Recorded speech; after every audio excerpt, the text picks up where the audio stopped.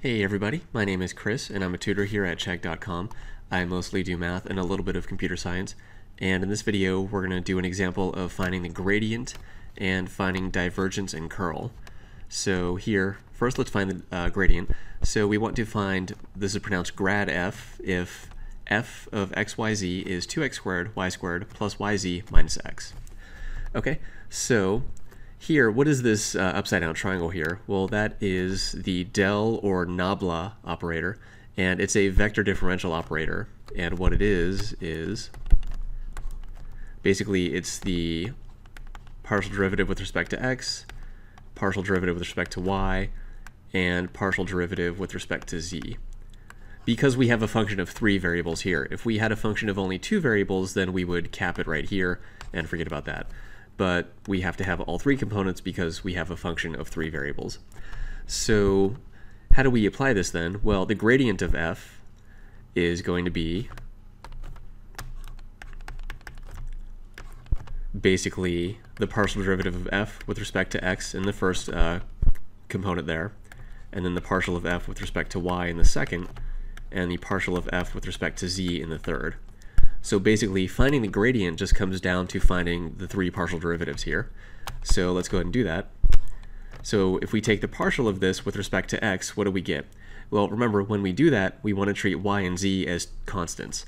So if we take the partial derivative of this first term with respect to x, treat y as a constant, then what we get is 4xy squared.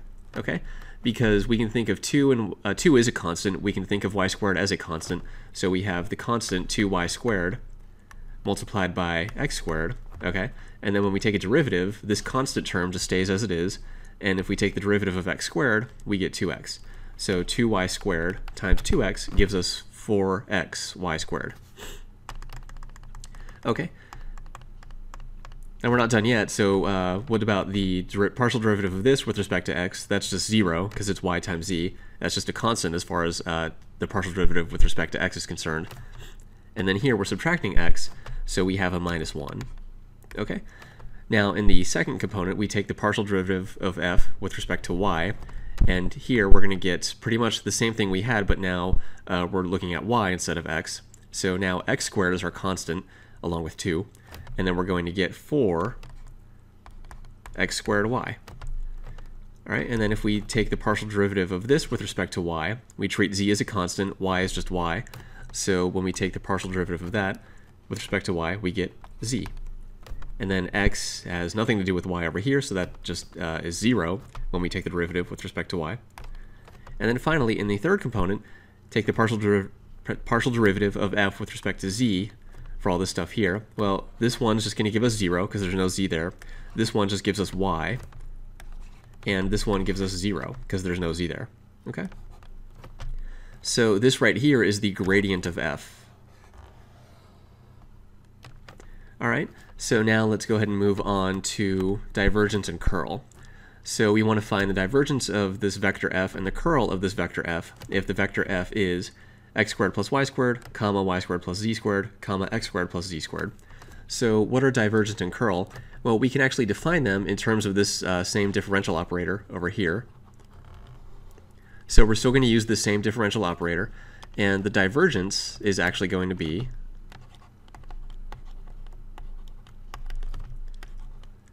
the vector differential operator and then the dot product of that with f. So remember, the vector differential operator is this. So if we take the dot product of this with our vector f, and remember the dot product is a scalar, so what we're actually going to get is, if we call, let's go ahead and call this p, and we'll call this q, and we'll call this r.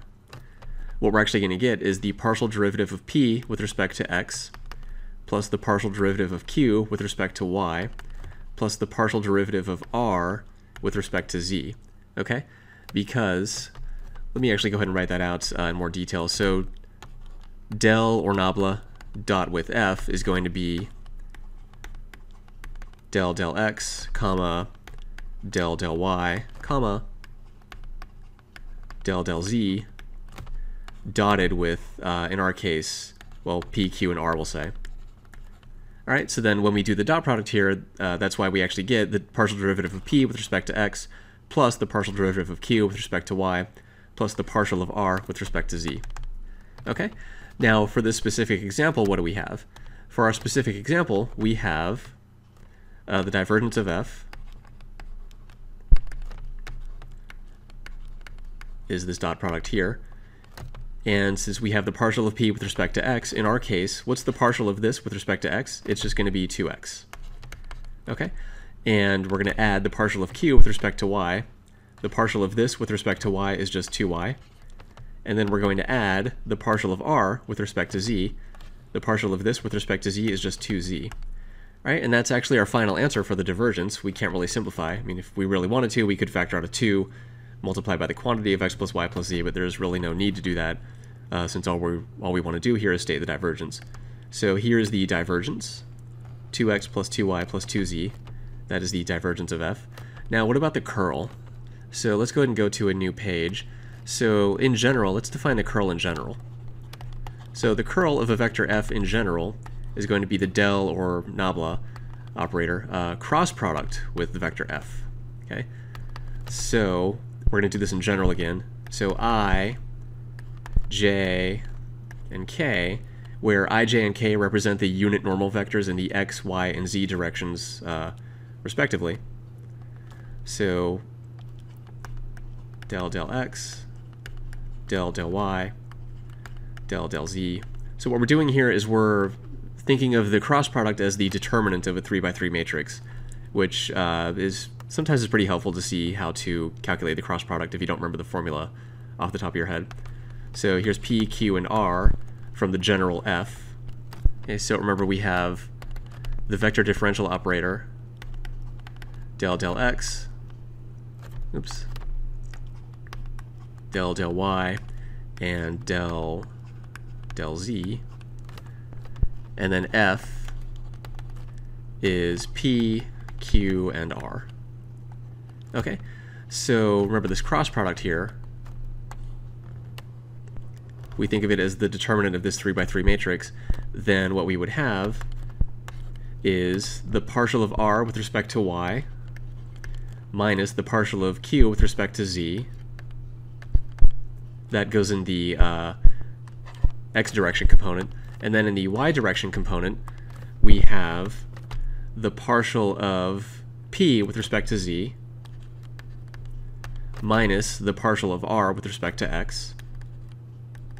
And then finally in the Z component, we have the partial of Q with respect to X minus the partial of P with respect to Y. Squeeze that in there. Okay, so in our specific case, what do we have? Well, in our specific case, let's go ahead and rewrite our vector over here. So x squared plus y squared plus z squared, x squared plus z squared. So in our specific case, we have f equals x squared plus y squared plus z squared, oops, and x squared plus z squared. Okay, so here is P, here is Q, and here is R. So in our case, the curl of f is going to be ry minus qz in the first component. Well, what's ry? It's 0, because r does not involve y at all. What's qz? Well, q is y squared plus z squared, so the partial of q with respect to z is 2z, because we have the z squared here, and remember, we treat y as a constant, so y squared is a constant, so when we take the derivative with respect to z, this becomes 0. So then we have 0 minus 2z. And then in the second component, we have partial of p with respect to z, which we see is just 0. And we subtract the partial of r with respect to x, which is going to be 2x. And in the third component, we have partial of q with respect to x minus partial of p with respect to y. Partial of q with respect to x we see is just 0. The partial of p with respect to y is 2y. So 0 minus 2y there. And then we simplify and we get minus 2z minus 2x minus 2y. Let's go ahead and make that a little more readable. So minus 2z minus 2x minus 2y And that's pretty much our final answer. Okay, so that is the curl of the vector f. And this has been an example of finding gradient, divergence, and curl. And I hope you found this video helpful, and thank you for watching.